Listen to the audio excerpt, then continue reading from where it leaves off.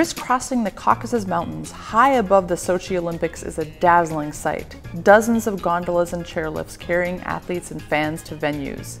In just 7 years, workers have installed more than 50 lifts in this remote corner of southern Russia. They built the ski resorts here almost from scratch, and they spared no expense. What I can tell you, to my mind, I have no example of such massive project that has been built over the last 30-40 years.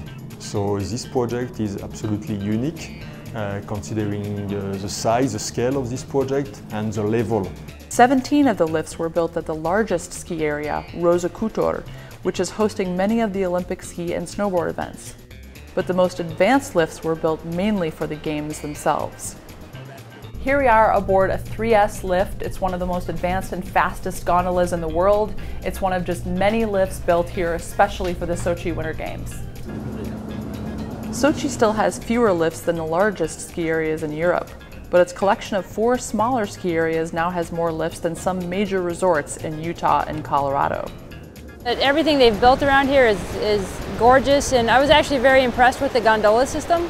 I've been on some in the States and in Canada, and very comparable. After the Olympics, what will become of all these lifts? Jean-Marc Farini said Rosa Khutor Resort would like to draw more skiers from beyond Russia. Already now we have something like 5% of international guests, and considering their satisfaction, I believe we will have many more in the future.